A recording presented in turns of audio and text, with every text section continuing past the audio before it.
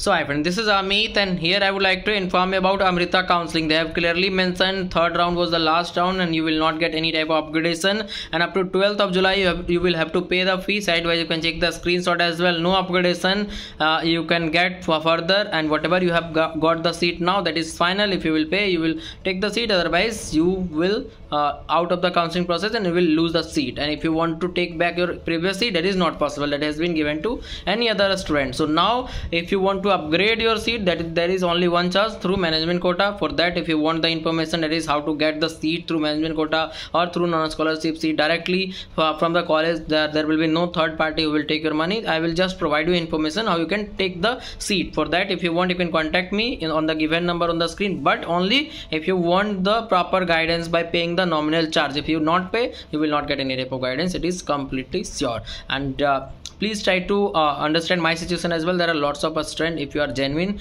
you will have to pay a nominal charge, because if you are ready to pay 4-5 lakh to the college, then there is no harm to pay 1 to 2,000 for the complete guidance to get into the AMRITA University. So if you want, you can contact me. Sidewise you can check all the detail. Thank you.